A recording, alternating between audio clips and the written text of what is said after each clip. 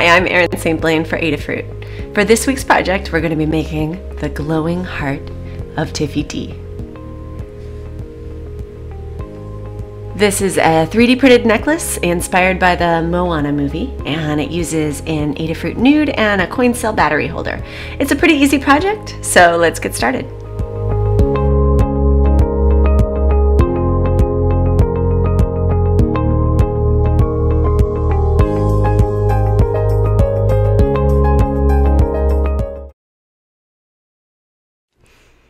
First, we'll get the dimensions of the pieces we're going to use. I'm using this CR 2032 coin cell holder with an on-off switch on it. It'll run the necklace for days, which is fantastic.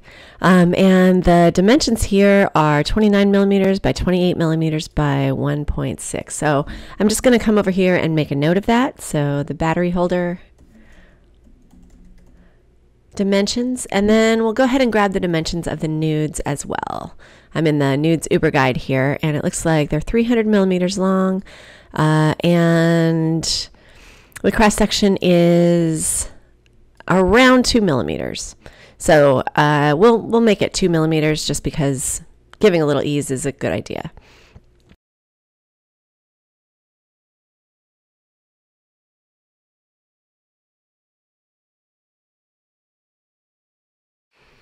Now I'm going to head over to Thingiverse and see if I can find a design that we can modify. There are lots of Heart of Te Fiti designs up here. I'm going to pick this one because it says simplified. It's a little bit simpler. Tinkercad doesn't like really complex models, so simpler the better if you're importing into that. I'm going to go ahead and download this and upload it into Tinkercad. I've made a new project in Tinkercad and called it Heart of Te Fiti, and I'm going to go ahead and import that model. I'll import it at 100%.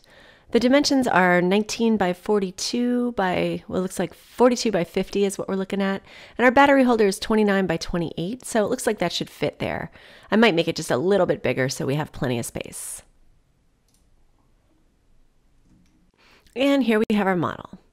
The first thing I'm going to do is mock up the battery holder and figure out how big to make the cutout for the nOOd. So let's start with a box, which will just stand in for the battery holder. Our battery holder is 29 by 28 millimeters. We want to make it a little bit bigger than that just because if we're nestling it into the hole, we want to give a couple millimeters of ease. So let's go ahead and make it 31 millimeters by 30 millimeters. So we're just adding kind of 2 millimeters to each dimension so we know we have plenty of space. And we'll take a look and just kind of line that up. It looks like it will fit pretty nicely on the back, but it's getting kind of close to the edges there. That's going to be tight. It's not really room for the nOOds like right around here. So let's just go ahead and make this a little bit bigger before we get too much further. I'm just going to drag it, and if I don't hold down shift, it squishes it for which way. If I hold down shift while I drag, then it'll drag in proportion. So let's do that. Let's see, I'm just going to drag it 2 millimeters, and looks like that's going to still be a pretty appropriate size, but it'll be a little bit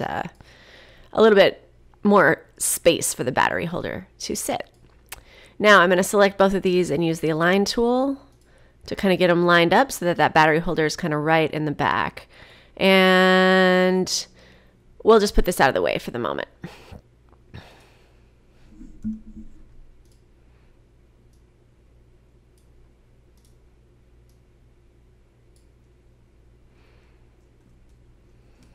Next, I'm going to work on the wired channel for the nOOds. Before I do that, I want to try and flatten the back of this. I really want it to not be real breakable, and if I sink wire channel holes in there, there's going to be a lot of resiny bits that can break off.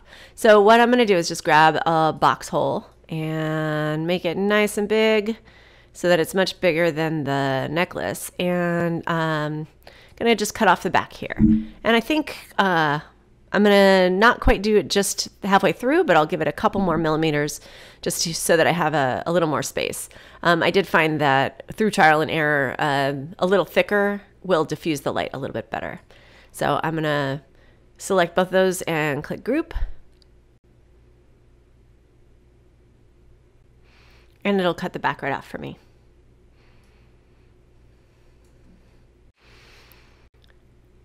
Next, we're going to make the wire channel for the nOOds. I'm going to use a torus shape for this, and to figure out how big we want to make it, let's first get the dimensions of what our backing is. It looks like our necklace is, oh, there we go, where'd it go? It looks like about 48 by 13 by, what's our height here? By 56. So I'm going to call it 56 by 48. So we want our torus to be just a little bit smaller than that so that it fits inside the back. So maybe we'll make it, our outer ring be, I don't know, 53 by 45 maybe.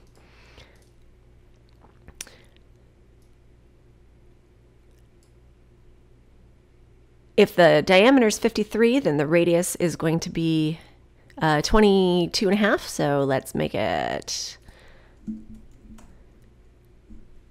that big. And then the tube size, this doesn't appear to go with millimeters, but we can look at the grid on the floor here and see. It looks like that's about 1 millimeter. Let's try a tube size of 1, and that looks like it might be around 2 millimeters, maybe a little bit bigger than that. So that's probably good. Let's make a tube radius of 1. And I'm going to go ahead and drag out a couple more of these. With another radius of 1, we'll make this one a little smaller so it fits inside. And this isn't an exact science here. I'm just trying to make sure that there's enough room for 300 millimeters of nOOd to kind of be sunk into the back of the necklace. It's not, the nOOd is squishy and silicone and a little stretchy, so it's probably not a huge deal if we don't get it absolutely perfect. But I've got the 3 rings now. I'm going to hit the align, whoops, not that one. I'm going to hit align and center them on themselves. And then I will group them together, and I'm going to squish them so that the side diameter is appropriate for this. It looks like our necklace is 48. We wanted it to be about 45. Let's see. I can just change that right here. And our height will be 53.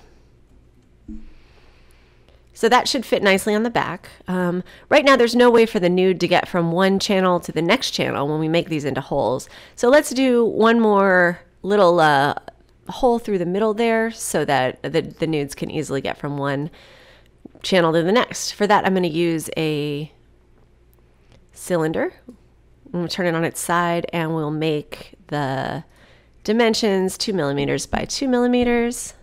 Oops, that's the wrong one. Let's see, this one here should be 2 millimeters, and then the height will also make 2 millimeters. Now we've got a nice tube, and we can stretch that out as long as we need to.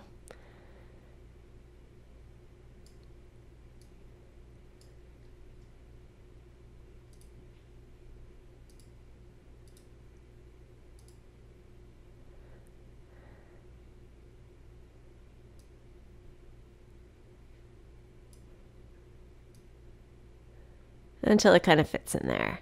And I'm actually going to make it a little bit wider so that we can squeeze a couple nOOds through that same hole if we need to. All right, let's align this and group it. And now we've got a nice sort of cutout shape that we can use to hide our nOOds. Let's rotate this 90 degrees and bring it up to the work plane. And then we'll rotate it another 90 degrees. Again, if you hold down shift, then you get a nice 90-degree section. And then we will align these two so that it's perfectly centered up. Oh, and that put it right in the middle.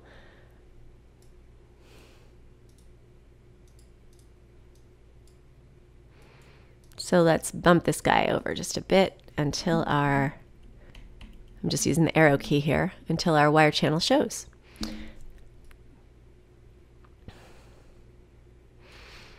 Now it looks like it's not quite aligned vertically. I kind of missed that one. There we go. And that looks pretty good. I'm planning on working with Noe and Pedro to make a press fit back. So you know what I'm going to do is squish this just a little bit more to give me just a tiny bit more room on the edges.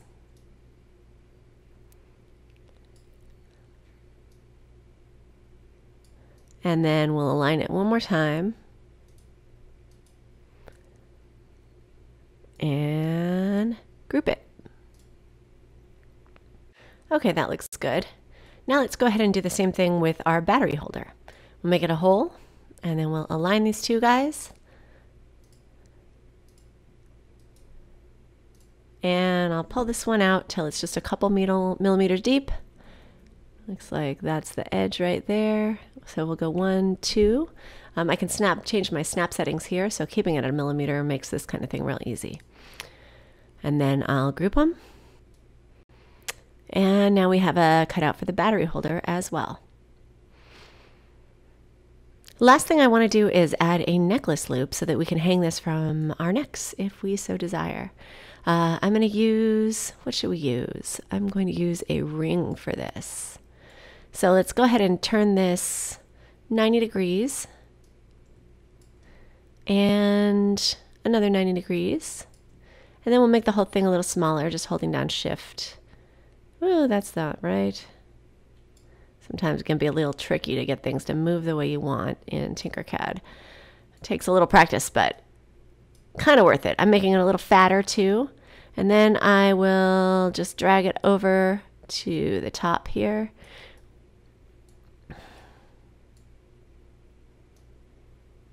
And we'll put it right here, and then we'll use our trusty align tool one more time to line it up so that it's nice and centered, but not sticking out the back or anything like that. That looks pretty good. I might drag it down just a smidge more. The more kind of deep connection it has, the better it seems to fit.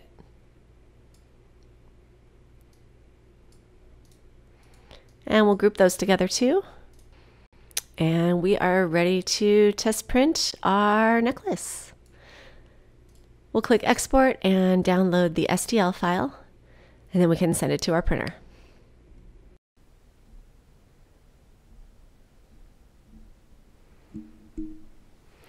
I'm using an Elegoo Mars resin printer. These are about 150 bucks on Amazon, so it's pretty fun to pick one up. When they come right off the printer, they've got a lot of support material that you'll need to clip off. A good pair of flush cutters is great for this. Bathe them in a bath of alcohol or simple green and clean them off, being careful not to touch the resin surface because they're not fully cured until you put them under some UV light for a little while. I put them in this curing box for about 20 minutes. The electronics for this project are fairly simple. We're using a battery holder, a battery, and a nOOd.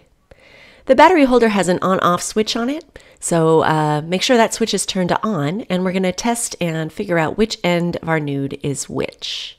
Touch one end to the on or SW pad and the other end to ground, and when you've got it the right way, the nOOd will light up. Go ahead and insert one end into the SW pad and the other end into one of the ground pads, and we're going to solder these in place. Make sure the switch is turned off. You never want to solder to a live circuit.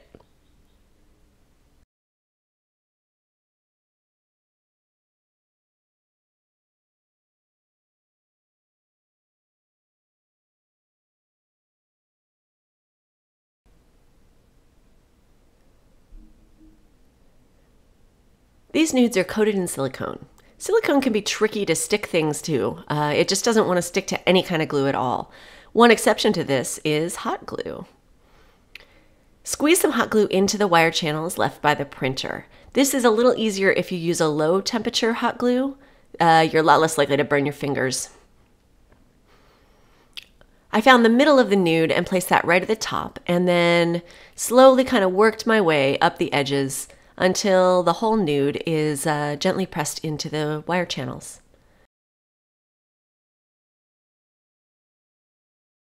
Add some glue to the back of the battery case as well and press it down until it all sort of sticks firmly. Add more glue. You can be pretty liberal with it here, especially if you're giving this to a kid or if it's going to be beat up at a costume con or something like that. Grab the press fit back and press it into place, making sure everything fits. Add a necklace chain and you are ready to glow. Check out the full build tutorial on the Adafruit Learn system. And remember to subscribe for more fun project videos. Thanks for watching.